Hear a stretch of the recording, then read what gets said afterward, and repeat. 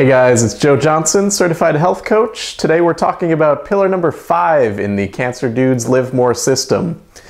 Pillar number 5 is environment. Unfortunately, we live in an increasingly toxic world.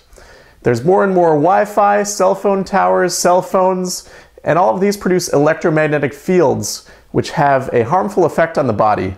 The body being mostly water and minerals, it's a great electrical conductor.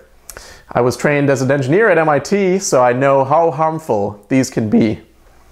And grounding your house and protecting yourself against these is something very important to do, something I help my clients with. The other thing is that we're getting so many more pesticides and so many more chemicals on the food that we're eating every day. Going organic is a good thing, but it's sometimes not enough. There's sometimes additional steps you have to take to protect yourself from the chemicals on the foods that you're eating.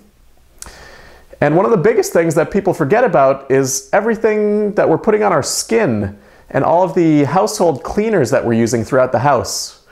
Now, your skin is your largest organ, and anything that you put on your skin gets absorbed right into your body, right through the skin. So it's not a good idea to put anything on your skin that you would not actually eat. Putting something on your skin is just the same as eating it because it's going to be absorbed into your body. My assignment for you today is to help you minimize some of these toxic chemicals, these creams and lotions and all these products that you're putting on yourself. Go to Amazon and get a jar of coconut oil. You can order it pretty easily on Amazon. Once you have the coconut oil, you can use it for a variety of different things to help take care of your body. I put it on my face and use it for shaving, as it's like a shaving oil. Works so much better than regular shaving gel.